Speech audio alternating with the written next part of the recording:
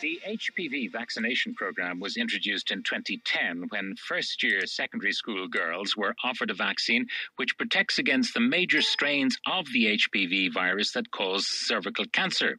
Since then, concerns have been raised about the vaccine as some girls have claimed to have had adverse reactions to it. Last December, I spoke to 16-year-old Hannah Cummins. She says she has severe symptoms following the administration of the HPV vaccine Gardasil. Here's a little of what she told me about the changes to her life. The symptoms are horrific. I'm in bed nearly 22 hours a day when it's very bad. I have extreme headaches, extreme dizziness, soreness in my bones and in my joints. I get heart palpitations and I get very, very lightheaded. And anytime I stand up, it's very bad because I get very dizzy and it's almost as if I'm going to fall. This is a condition where not enough blood is delivered to the brain. Yes. Because of rising suddenly. The impact on your education, how much schooling do you get? I'm homeschooled now because I was missing so much school that I just couldn't keep up with the curriculum in school because I was missing too much at a time. And this is simply because if you're sitting in a desk in school and you stand up, that you're going to suffer these symptoms. Yes. So what do you do? Study kind of lying down at home? Yes, I study at home. I'm sitting most of the time or I'm lying down. I take periodically. I rest in between. And that's how I study. It's very hard. How about your sporting activities, your swimming, your horse riding? It's non-existent. I can't do any sports without fainting. Are you convinced in your own mind that this is associated with the vaccine? Yes, because the timeline is very, very efficient. What have doctors been saying to you, though? Well, anytime I go to a doctor, they acknowledge that the symptoms are present, but they don't know what's caused it. They don't know why I'm having it. And then if I go to another doctor, they suggest that it's all psychosomatic, which is very hard for a teenage girl to understand when they're saying everything that you're feeling is all in your head. And that's Hannah Cummins, to whom I spoke last December. Well, joining us now to talk about the rationale for the vaccine is Professor Margaret Stanley, a leading virologist at the University of Cambridge. Professor Stanley, you're welcome to the programme. Thank you very much. Now, can you explain to us exactly what the HPV vaccine is designed to do? The HPV vaccine is designed to prevent infection with the two most important strains of this virus that cause cervical cancer. And they are HPV 16 and HPV 18. The one that's used in Ireland also prevents the infection with another group of HPVs that cause warts. But the major importance of this vaccine is that it stops infection with two viruses that cause cervical cancer. Now, the cause and effect, I presume, is well proven. Absolutely. It's proven by huge epidemiological studies looking at cohorts of people. In other words, large numbers of young women who are not infected. Then you follow them through for 20, 30 years to find out what happens to those who become infected. And what we know is that those who become infected develop the high-grade precancers that we know are the cause of cervical cancer. We know that because in the 1960s there was a very unfortunate study in New Zealand in which women with these high-grade precancers were not treated properly. They were left in place. And in the next 20 years, those women developed cervical cancer. So we know that the virus causes the precancers and the cancers. And that's proven epidemiologically, and it's proven in the lab. Now, you mentioned HPV 16 and HPV 18. It suggests that there are multiple human papilloma viruses. There are indeed. And there are 13 of these viruses that are known to have a role in cervix cancer. But 16 and 18 cause 70% of these cervix cancers around the world. And in some areas, particularly Europe, 16 and 18, particularly 16, probably play a bigger part. So I know from the UK, from Wales, because of a retrospective study that was done, that about 80% of cervix cancers in Wales was caused by 16, and about another 5% or so by 18. So you could see that by targeting these two viruses, we could have a massive effect. Now, is there also a link to head and neck cancer? That's absolutely right. It's two cancers that occur in the head and neck. Head and neck's a very complicated place with lots of different sites. But the tonsils, the one right at the back of the throat, and the base of the tongue, cancers that arise there, we know now that at least 75% of them are caused by HPV, mainly HPV 16. And the problem with these cancers is that they are rising very, very fast. And it's men who have the big burden here. Men have 3 times as much of these cancers as women. And as I say, since the mid-80s, these cancers have increased by 3 times. So we are looking at a really very unfortunate situation. The way you contract the human papilloma virus, is it always through sexual contact? It is predominantly, but not exclusively. So you can acquire it in other ways, but it's a sexually transmitted infection. The dose that is given to girls, it's a 2-dose vaccine to be 100% effective. Is that so? If you're under the age of 15, yes. And this is initially the vaccine was delivered in 3 doses in the same way, for example, as hepatitis B vaccine is. But then it was shown very clearly that this vaccine is incredibly effective and it makes your body respond very efficiently with antibodies. And particularly in the 9 to 15-year-olds, they make very strong antibody responses. So we could use 2 doses rather than 3, which is not only cheaper, but it's easier on the person who's being vaccinated. But we don't do it if you're over 15. Over 15, you still have 3 doses. Now, is there any case for asking older women to have this, later on in life, in their 20s, in their 30s, and also the case for asking men to have the vaccine? Well, in my opinion, the answer is yes to both of those. For older women, yes, they may have been exposed to the virus. They may have made, an immune response, a defense response, and got rid of it, apparently. But unfortunately, your natural immune response to these viruses is not a very good one. So you do remain vulnerable to being infected again.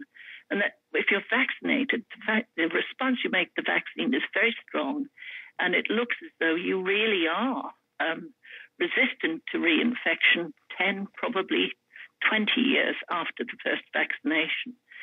So older women can benefit because they'll be given protection even though they may have been exposed.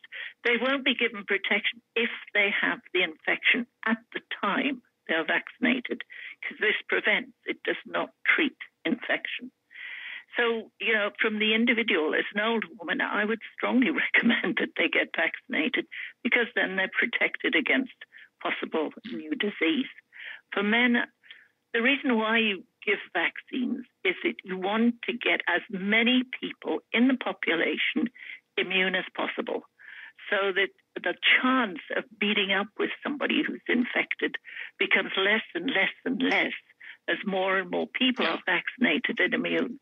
So if you immunize men, not only do you protect the men from the disease, but you make the population as a whole really resistant to infection with this virus, and the amount of virus almost becomes extinct, undetectable. Yeah, I mean, this is the herd immunity we often hear about. Absolutely. In measles and rubella, all of that kind of thing. All of that kind of thing. That's exactly what you're trying to do.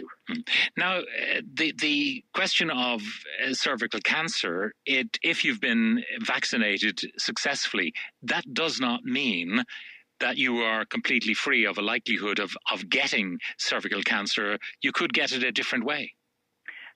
Well, you certainly wouldn't get it from HPV 16 and 18, but with the current 2 vaccines that are being used mainly around the world, you still have, you're only dealing with 7 out of 10 cervix cancers, so you still have 3 out of 10 that can arise because of infection with the other cancer-causing viruses.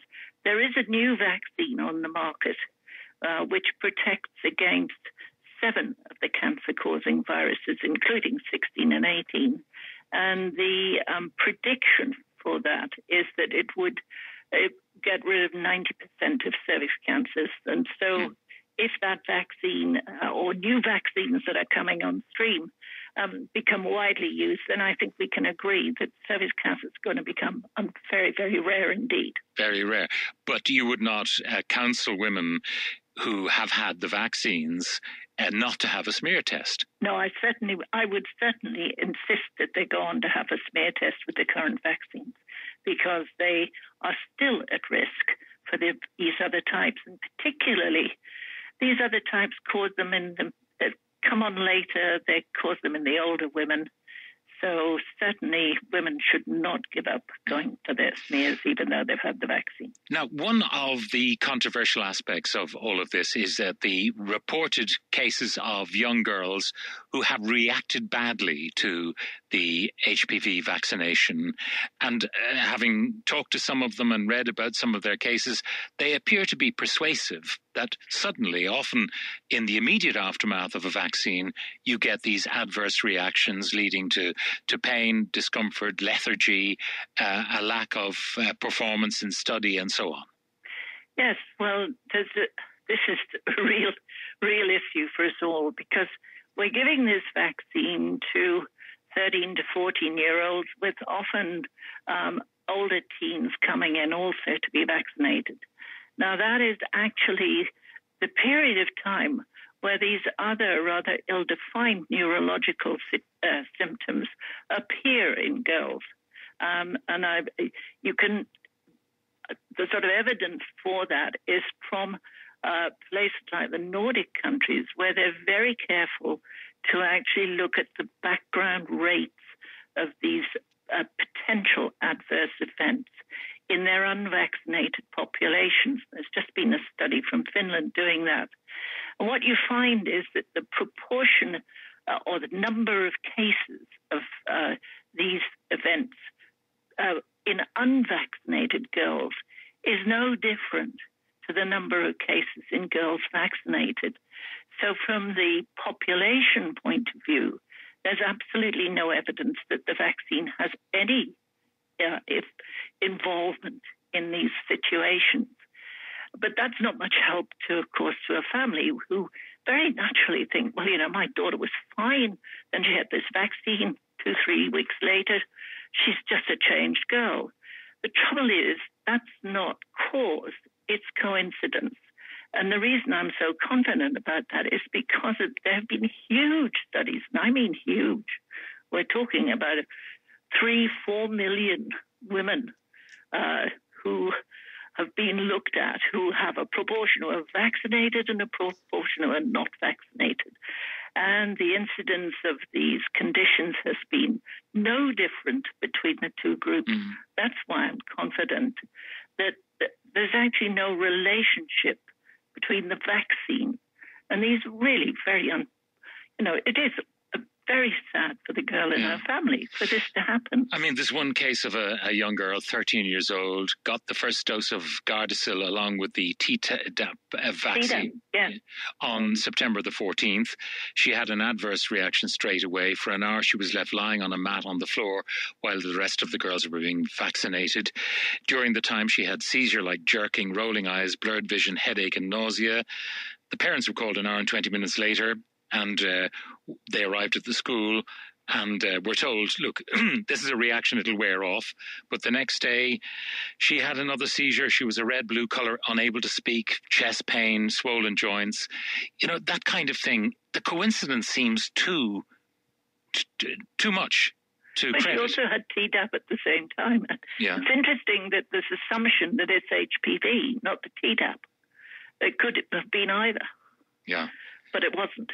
But in any medicine, the way when you're taking any medicine on prescription or whatever, and you're advised to read the leaflet.